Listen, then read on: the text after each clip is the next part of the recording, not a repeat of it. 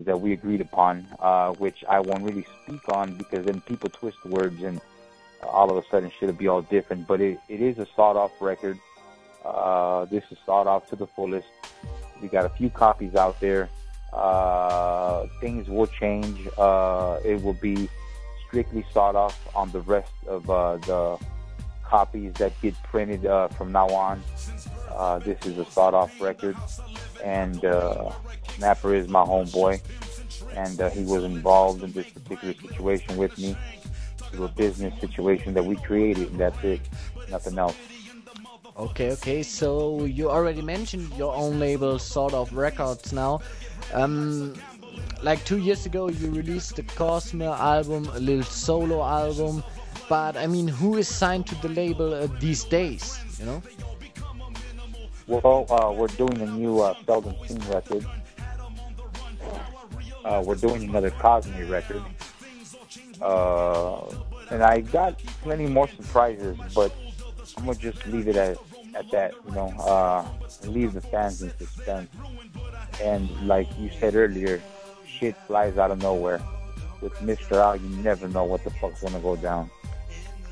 Okay, so you want to have like some surprises coming, you know, but some people saw like a video, you know, of a young Chicano rapper going by the name of Lil Blue, and he was supposed to be from Sort of Records, you know, so what's going on with him?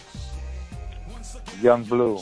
Yeah, that's an artist that I have on standby due to personal issues right now. But shit should get cracking real soon, and we should pursue whatever it is that we're going to do with Mr. Young Blue. A very talented kid, and we will see what happens. Okay, so what else are you working on right now when it comes to music? Like a new Knightowl album, because you always drop compilations from time to time here too, so I mean, let us know. Well, right now I got a new Spanish album that I'm finishing as we speak, and that should be like my next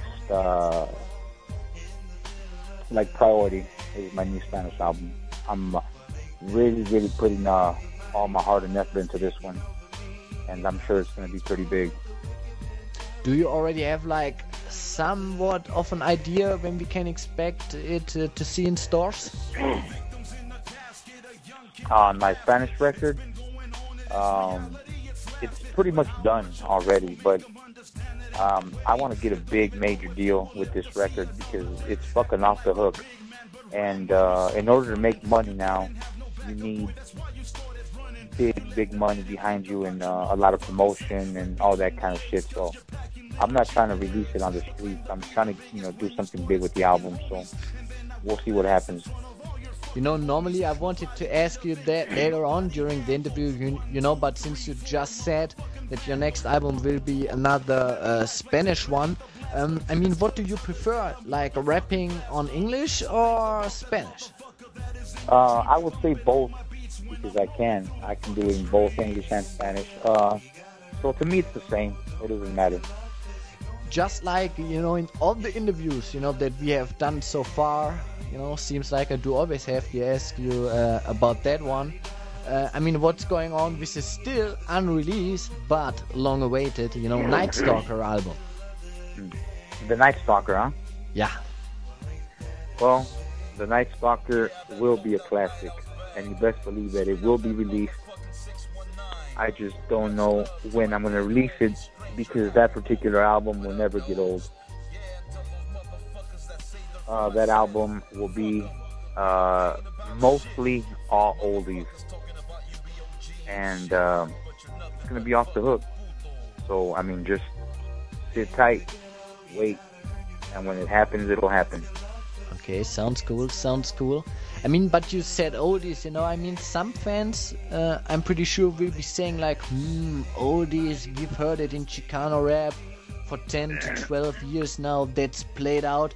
I mean, what would you say about statements like this? Well, statements like that to me don't really bother me because they're very minimal uh, numerous amount of people. So what they feel and what they think really is irrelevant to what I think. I do what Mr. Knightowl does best, and that's create music. And as far as people saying, you know, Chicano rap this, Chicano rap that, I mean, honestly, I am Chicano, so that's what I do.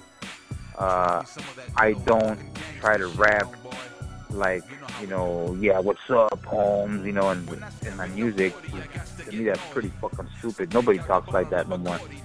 But what I do is bring to the people their music, something they can be affiliated with. I don't try to rap like no black guy. That's not me. Like a lot of these young kids want to act black or talk like they're black. They're fucking stupid and retarded. What the fuck are they thinking, you know?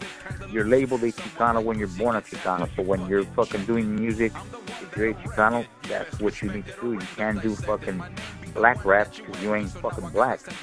You gotta do what you do. It's like you don't see black people rapping on their shit and be like, Orale, what's up, Holmes? They don't fucking do that shit. They got their own language, their own slang. We got ours. We do ours, and we keep it real. Now, the ones that don't want to do that, then obviously they have a problem with their own culture. Now, myself, I give the crowd what they want to listen to, but yet I don't try to, like, just put myself in one situation where only certain people will listen to my music.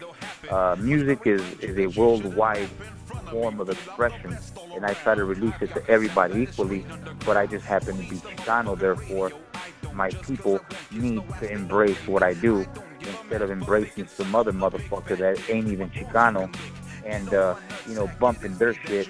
They need to be real, bump what the fuck we do. I mean, we are what represents Chicano rap because we're Chicano.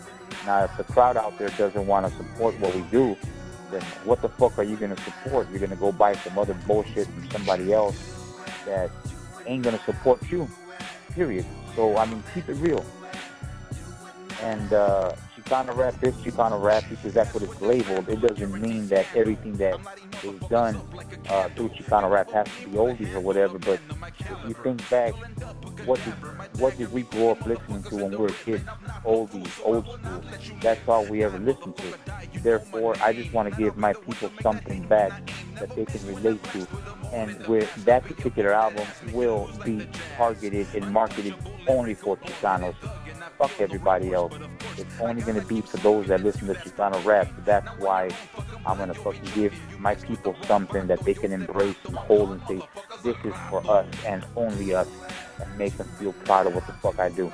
I'm not trying to give music to somebody else or have somebody else give an opinion on my shit. If they don't like it, fuck them. If they like it, that's cool. But I want to give my people something they can be proud of. That's it. Okay, cool.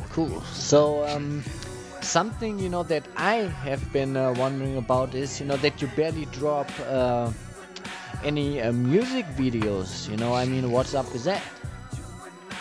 Well, I mean, music videos, to me, if you ain't got the channels behind you, it's a waste of money.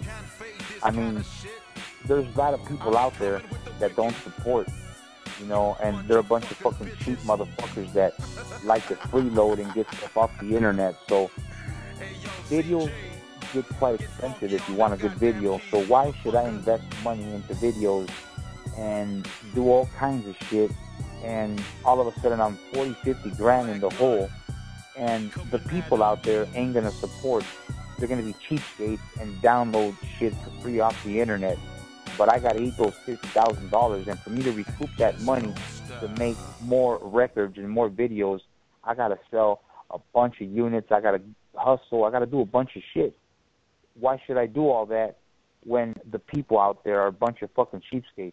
Now, if there was support from our people and everybody else in the business, then of course I would, you know, do a lot more stuff, because everything that I do, like when I record at a studio, I go to top-notch studios and record and invest a lot of money into what I do. A lot of people record in garages, in their fucking bedroom, and they don't invest no money. You know, a couple $1,000 bucks, their album's done.